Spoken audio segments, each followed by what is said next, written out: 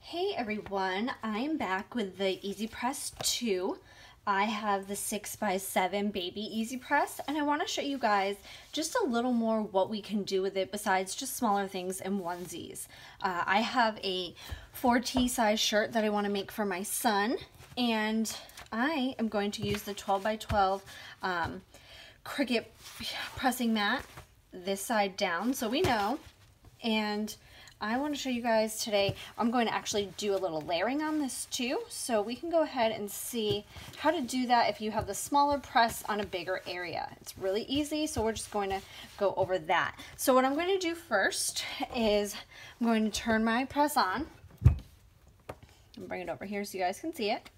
And I'm going to go to the Cricut EasyPress interactive quick reference guide. My iron-on material is just regular everyday iron-on. My base material is 100% cotton, and I'm using the Cricut EasyPress mat to press. So right over here it gives me all of my instructions. Set temp to 315, preheat for 5 seconds, apply heat and gentle pressure for 30 seconds, flip and press for 15, and peel off warm. So I'm going to go ahead and make sure that my press is set to 315. It is, so we're good. I have it set to 15 seconds, so I'm going to bump that up to 30 seconds because that's what it tells me here. Just for my 5-second press, I'll let it count down to by 5 seconds. I'm going to put this aside, and while that's heating up, the first thing I always like to do is take my lint roller and go over my garment. It doesn't matter what color it is. I know the white, it stands out easier, but I have kids and dogs, and it's just easier to get all this junk off first. I'm going to go over it again after I do my quick see, already ready. I'm gonna go over it again with the, I'm just going to do my pre-press, and I'm gonna make sure you're gonna start this button here when we're ready. I'm gonna start it down for 5 seconds, and then I'm going to move over here. We'll do another 5 seconds, and this is just to heat it up to help the material apply a little better, and to also get any moisture out that might be in here. And I'm going to do it all over my design because I have a bigger design. So I'm going to go ahead and do that.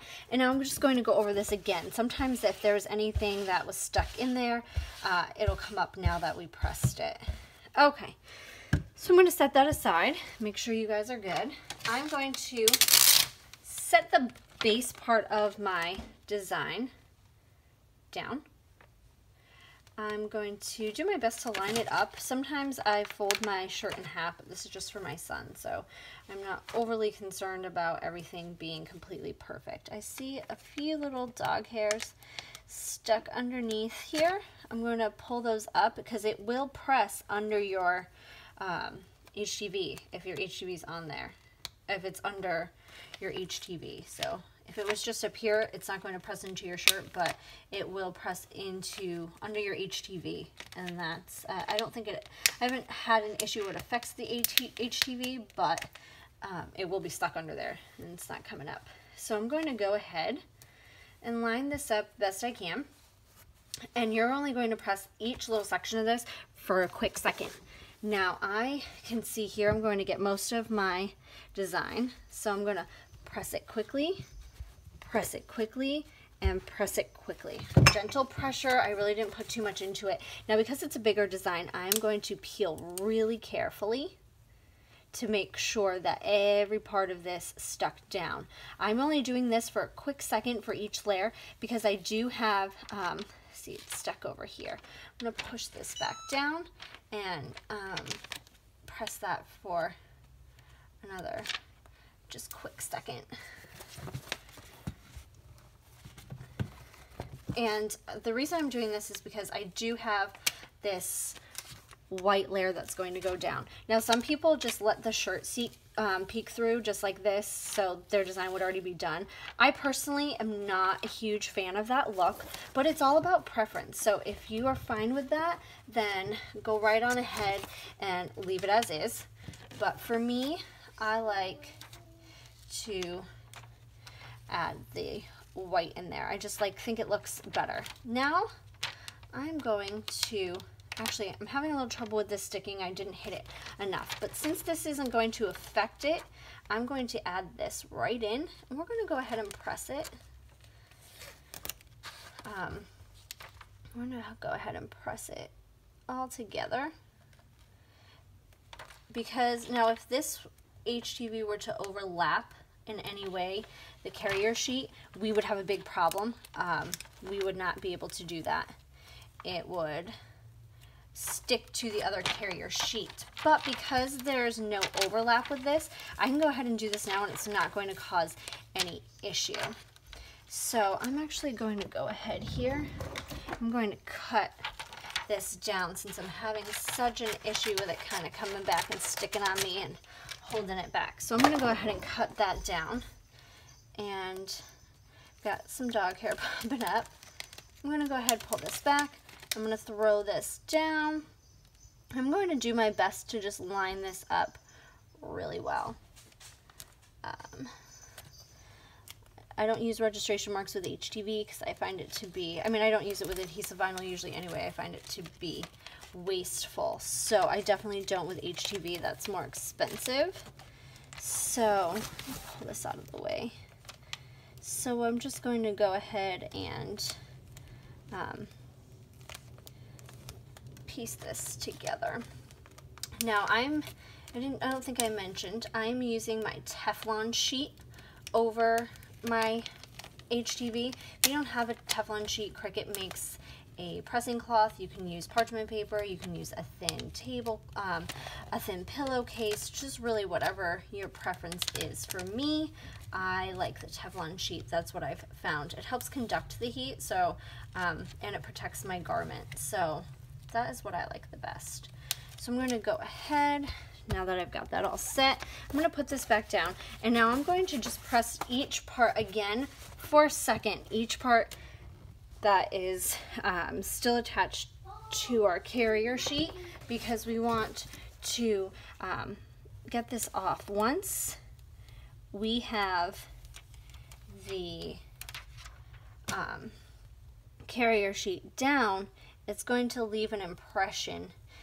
So you can see this carrier sheet left an impression in the black HTV that was already down. So we want to remove that in order to do our full press. So I still have this set to 30 seconds. So I'm going to go ahead and I'm going to start that press, and I'm going to press just each little area of this for 30 seconds because that is what we are supposed to be doing for our full time. We just tacked this down just enough to get it to stick to our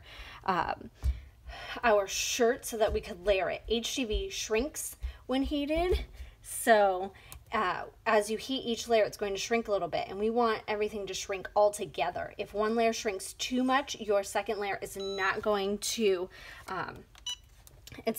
line up correctly. So you want to make sure that you're really pressing this all correctly and together. So that's why we only tack down each layer. I'm just doing some gentle pressure on this. We're going to do it for 30 seconds, and I noticed that that little piece up at the top of my design didn't get the first press in. So I'm going to go ahead and I'm going to move this to the side, press it for 30 more seconds up here. Make sure that you have no seams in the way because that will prevent you from getting a completely flat press. So I'm going to go ahead and do this, and then we'll flip it over and we'll press it for 15 seconds from the back. That is what our interactive guide is telling us to do.